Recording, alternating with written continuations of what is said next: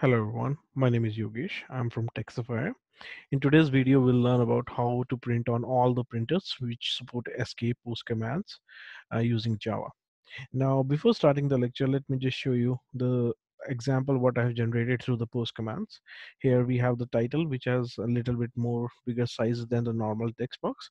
And here you see the title is having a bold marking. The other text is normal, and then we have barcode in ITF format and code 19 format and the QR code. So this all we will see, and the code is very simple. The reason I have created my own library. So if you will need this library, you can just shoot a mail to my email ID. That's yogesh.mela@texafire.net, and I will share you the source code. Okay, let's come back to the program. The program is very simple. So you just have to include this post print Java in your, you can say, project. And this code is kind of static. Like this is more of a like finding the printer and giving the printer name and just connecting to the printer. This is more of a printer code, so you don't have to worry about this. The one code which you have to worry about is this central part. What we are doing here is we are creating a byte array, and we will be sending that byte array to the printer using this command. So this command is copy paste. You have to use the same, so there is nothing logical out there. You can just use it and edit it as per your wish. Now this is the main part, as I told you. Now coming to the let's see the receipt, and let me just explain you with the reference. So now if you notice, the title is center aligned. To align the text in the center, you have to use this command. Here I've created pos.printer. So all of them are either enums or the static class. So you have to call this method uh, in pos printer static class, that is justification. In that I will provide pos justification.center. So center is for center alignment. And then for increasing the height, there are multiple sizes. You can use any size whatever you want. So it's like height double or width double, 2 3 4 5 6. So each one will be increasing the character size. So whatever you feel right, you can use that. And then coming to the normal. So in POS printer, the main concept is once you give the command, it follows for next all the text till the time you don't change it again. So here we have to set the font size, you can say character size, back to the normal so that it can work without any issue.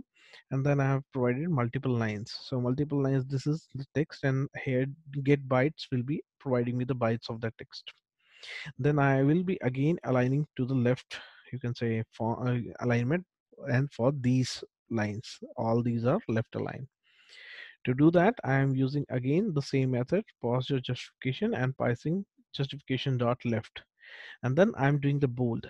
So this is for, you can say, setting the style for the character. I'm setting it to be bold, and then I'm providing my string which need to be printed in the bold, and again setting it to the none, because as I told you, once we set anything into the, you can say, post print, it will be followed for all the receipts, so we have to set it back to the none. Once this is done, I'm printing the items and the things in normal font. And for printing the separator are nothing but these dash lines. I'm just repeating the hyphen for, and you can say, 44 characters. You can use as per your pros printer. I am using 80 printer, so you can, if you are using 50 you can just go for 34, and that's the usual size for 54 so it will create a dash of 34 characters. Once this is done, now it's come to our, you can say, barcode. Now these are the size of barcode. You can cite different sizes, width and all, like thinnest and thickest. We have multiple sizes, so here you can go for any of them. Thin, thickest and default is nothing but whatever the default size will be. And once you do that, then you have to provide which you have to print the barcode which is in the POS printer barcode class, as I told you. So everything is either static class enums, and in static class there are methods. So let's come to the barcodes. I have created a method. Yeah, so these are static members, and let me go into this POS printer, and within this there's a barcode class. If I expand, so there are multiple. See, for code 39 there is one separate method. Also you can call this print barcode and pass the type. Now type can be of multiple type. If you are printing characters, then you should go with code 39. Code 39 can contain characters. And if you are going for, you can say, just number, then any of them will be working, like code 128 ITF, all will work without any issue. So these are the one. To generate the QR code, again there is the library POS printer.qrcode.print, and then you just have to provide the URL and it will mount into the QR code.